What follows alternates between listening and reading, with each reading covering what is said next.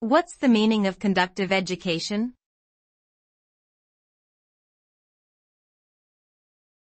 Conductive education.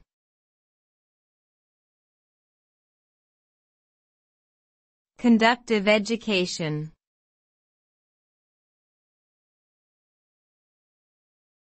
Conductive education.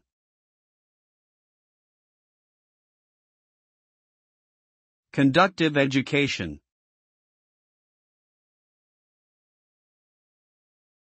Conductive education is an educational approach that aims to improve the motor and cognitive abilities of individuals with neurological impairments, such as cerebral palsy or Parkinson's disease. It is a holistic method that combines physical exercises, cognitive development, and social interaction to foster greater independence and overall well-being.